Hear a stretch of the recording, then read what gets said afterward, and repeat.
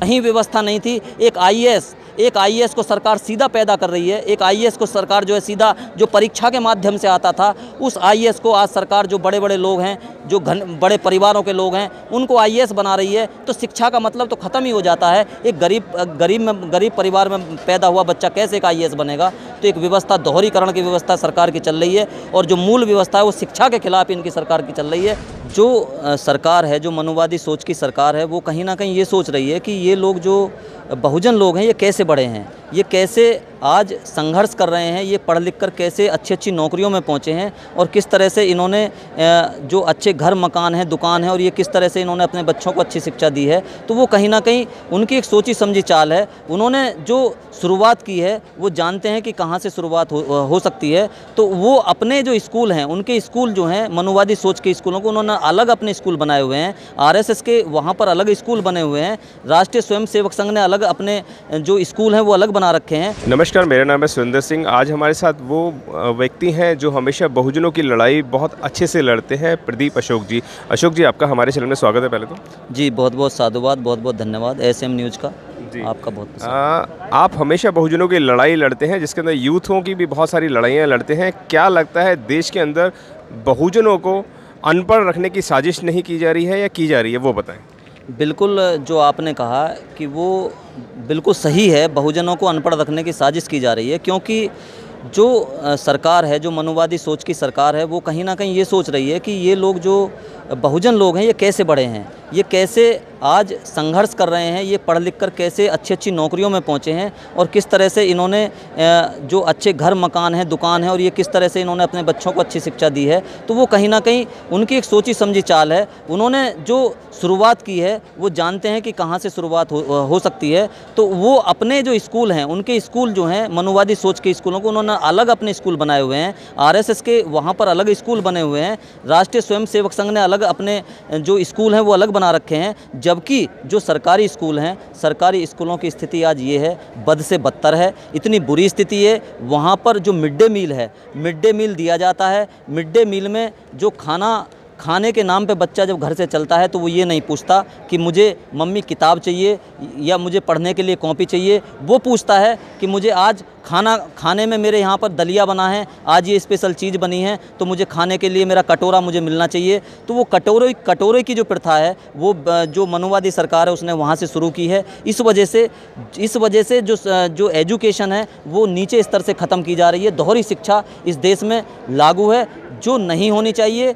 क्योंकि वो जो सरकार है वो सोचती है कि इनकी शिक्षा अगर काटी जाएगी तो वो प्राइमरी स्कूल से काटी जाएगी। क्योंकि आज हम भी जो पहुँचे हैं यहाँ तक, हम भी जो पढ़ लिख कर पहुँचे हैं, या जो भी अधिकारी हैं, A ग्रेड के अधिकारी हैं, बहुजन समाज के B ग्रेड के अधिकारी हैं, वो आज जो भी यहाँ तक पहुँचे हो प्राइमरी स्कूल से पढ़ करके पहुँचे हैं। उनकी बहुत अच्छी शिक्षा वहाँ पर हुआ करती थी, लेकिन आज उसको मिड डे मील में बदल करके उसको बच्चे खाने पर ध्यान देते हैं, पढ़ने पर ध्यान नहीं देते। तो इसको इस तरह से वहाँ से परिवर्तित किया जा रहा है।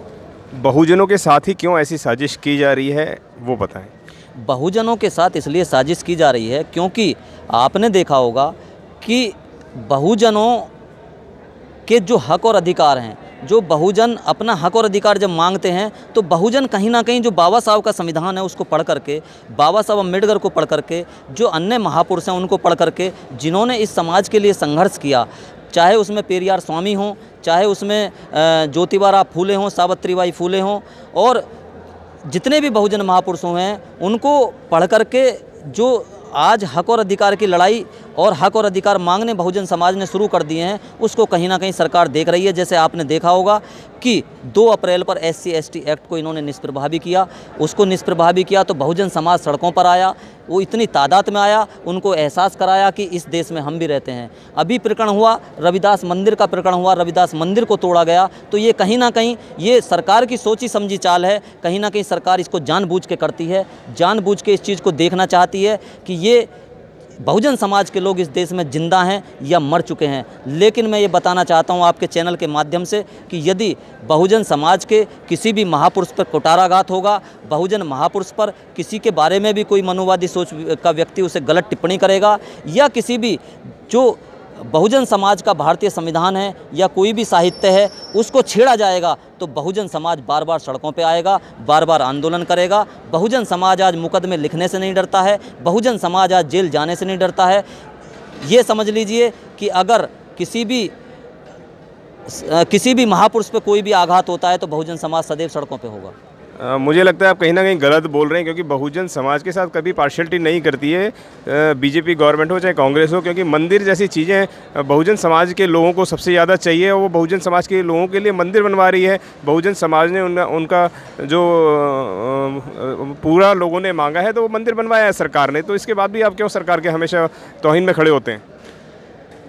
मंदिर की जहाँ तक बात आती है, मंदिर में जो लोग बहुजन समाज के लोग, जो अनुसूचित जाति के लोग, मूल निवासी लोग जो भी मंदिरों में जाते हैं, मैं आपको बता देना चाहता हूं कि मंदिर कितने भी बनवा लीजिए, लेकिन मंदिरों में हमारे समाज के किसी व्यक्ति को ये पुजारी नहीं बना सकते। हमारे समाज के जो व्यक्ति है उसको वहाँ पर जलील किया जाता है, उसको वहाँ अपमानित किया जाता है। इस देश के राष्ट्रपति तक को, जब इस देश के राष्ट्रपति तक को जो राम कोविंद जी हैं, उनको जब वो मंदिर में गए, उनको वहाँ पर सीढ़ियों से नहीं चढ़ने दिया गया।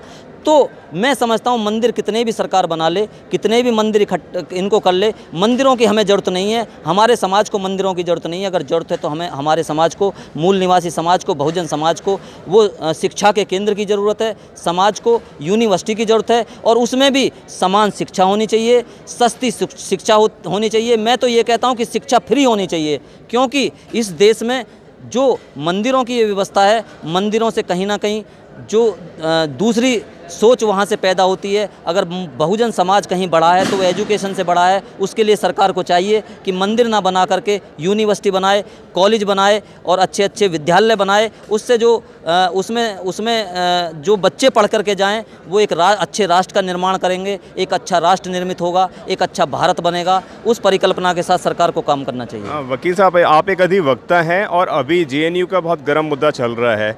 अगर यही होता, मंदिर मसला होता या ये कावड़ यात्रा होती, तो सरकार भी इसके अंदर फंड देती, लेकिन सरकार जो है फंड इस वक्त जो जेएनयू के स्टूडेंट हैं या यूनिवर्सिटी के स्टूडेंट्स हैं उनके साथ 40% की बढ़ोतरी करके कहीं ना कहीं आपको नहीं लगता शिक्षा की खिंचाई हो रही है? तो इसके ऊपर क्या बोलेंगे?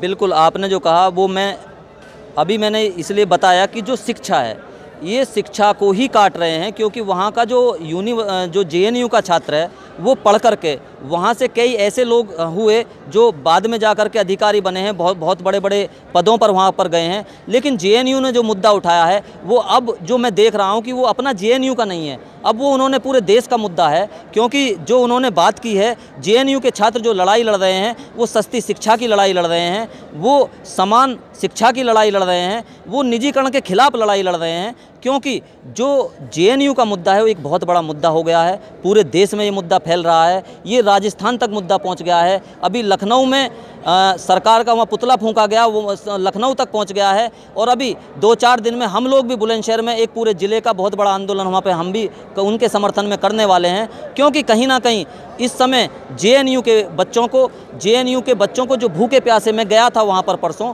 जो जेएनयू के बच्चे हैं उनके पैरों में चप्पल होती है और वो भूखे प्यासे आते हैं, वो संघर्ष कर रहे हैं, वो सड़कों पे संघर्ष कर रहे हैं। जो दिल्ली पुलिस है उनको बेरहमी से पीट रही है, किसी का सर फोड़ रही है, किसी लड़कियां जो संघर्ष कर रही हैं उनको अपमानित किया जा रहा है।